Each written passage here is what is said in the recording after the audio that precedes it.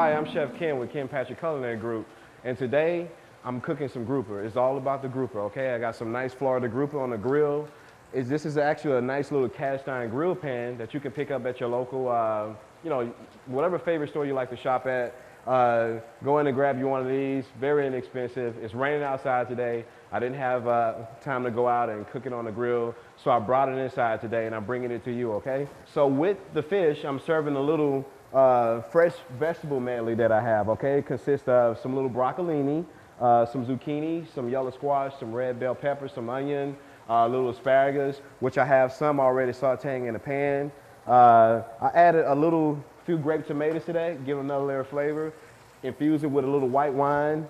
What's happening now is evaporating. Anytime you cook with alcohol, get you a nice wine that you would drink out of a glass. Get some nice cooking wine, okay?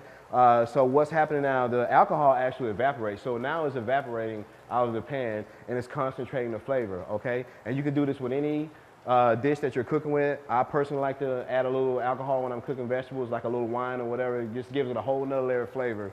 So we sauteed everything, a little olive oil, a little fresh cracked black pepper, a little sea salt, okay? So now we're gonna get ready to plate this dish up. I like to keep my plates nice and tight. You kind of want everything kind of in the center, okay? And what I'm doing here is what, chefs do in restaurants. We make the plates nice and tight, fresh veggies.